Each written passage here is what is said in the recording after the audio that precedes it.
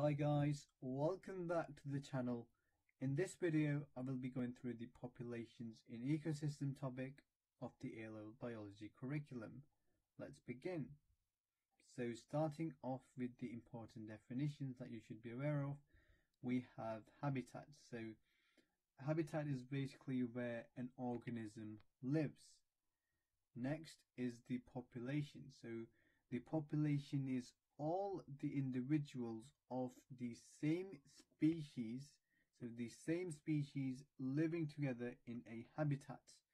So what you should keep in mind is that it's the same species. We do not change the species. So for example, if the habitat is a forest and we are the individuals, the species we are taking into account is rats, then we can't take any other species into account. For example, monkeys would not be considered in the populations, it would only be rats.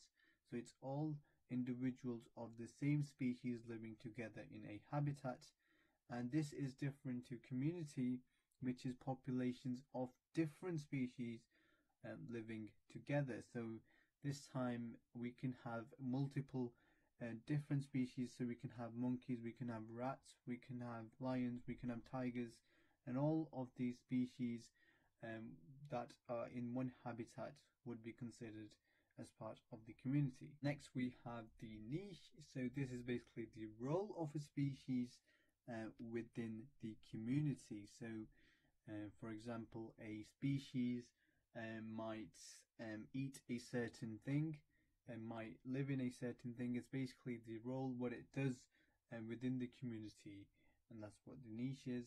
And carrying capacity finally is the size of population of species an ecosystem can hold.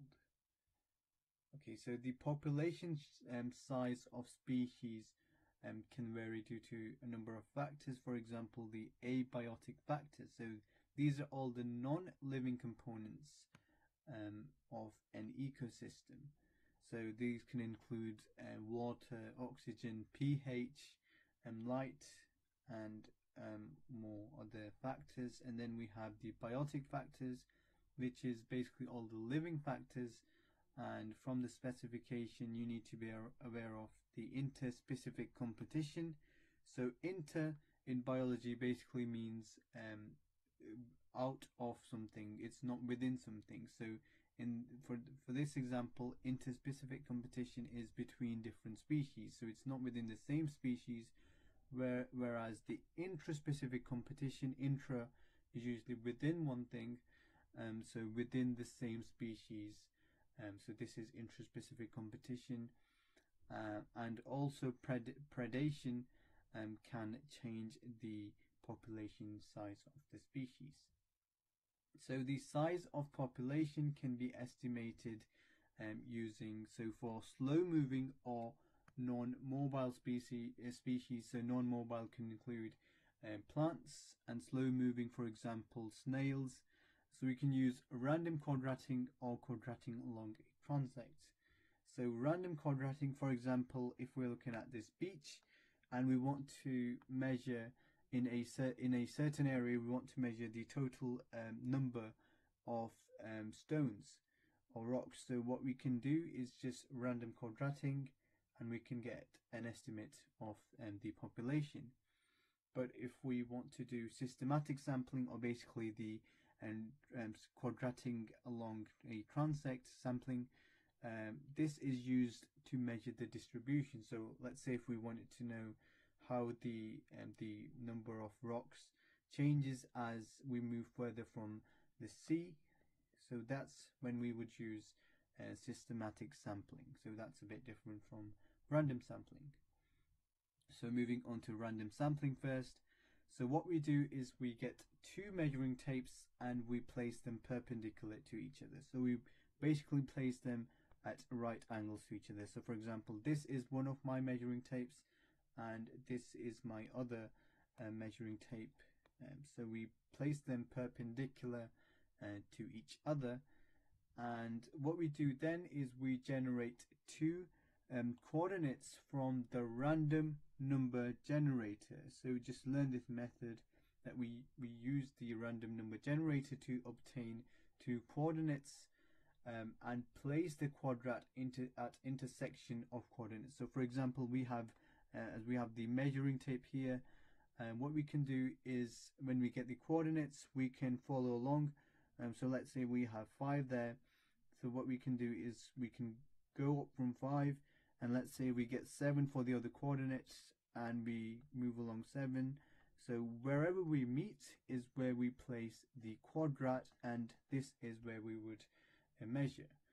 So we would repeat this method a large number of times, usually 10 or more quadrats in a given area, to make our investigation representative of the whole population. So as the larger the number of investigations, the larger the number of quadrats, and we place the more representative and the more accurate the investigation would be. So from this we can estimate the population of a whole area.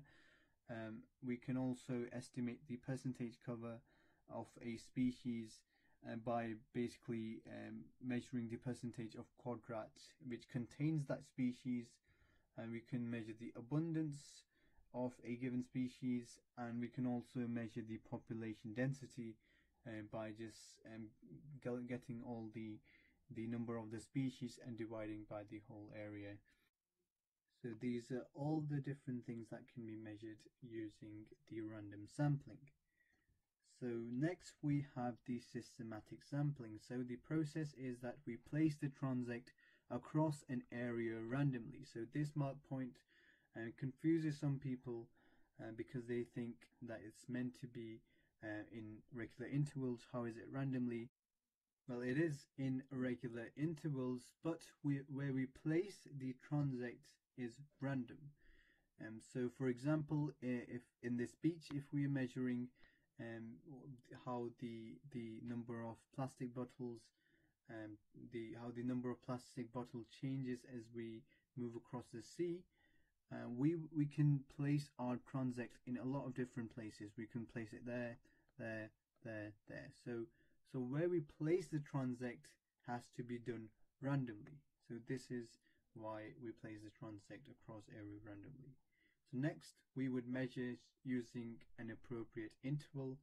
It depends on the investigation being carried out, and we would again repeat a large number of times so our investigation is representative. So the mark, release, recapture method. So this is used for mobile organisms. So for example, to measure the number of birds or other species. So what we do is we would collect a sample of a particular species that we want to investigate. So we would first collect the sample and measure how many species there are, and then mark all of these species, and then we would release these species back into the environment. So when we collect the particular species, we mark all of the species, and we number each species and calculate how many species we have marked, and then we release all of these species back into the environment, and then we allow species enough time to reintegrate into the population, because as soon as we release the species, they might not have been able to reintegrate into the population. It might take them a while to get back into the population. That's why we allow some time. And then what we do is we recapture the species.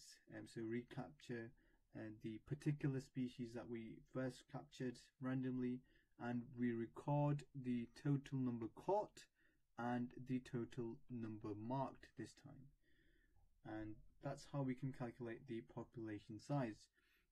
So the formula is basically the population caught the first time multiplied the population caught the second time, and divided by how many species were caught the second time that were marked.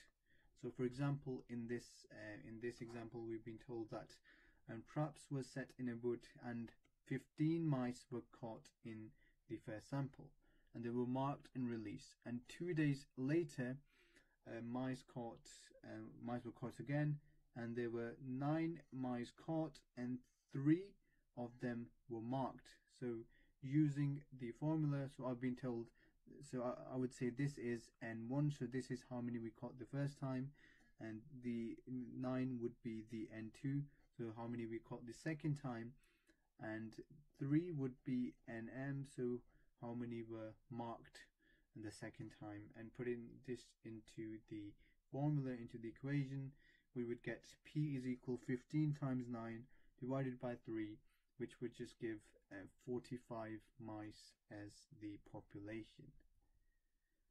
Okay, so mark, release, recapture, there are some assumptions that you should be aware of. So it assumes that the population size of the species remains constant, and it does not change between the 2 capture times. So for example, if when we measured the first species to the second species, there should be no birth, no immigration, so the population should remain constant. And marking shouldn't make animals more susceptible to predators or harm them, because this is likely to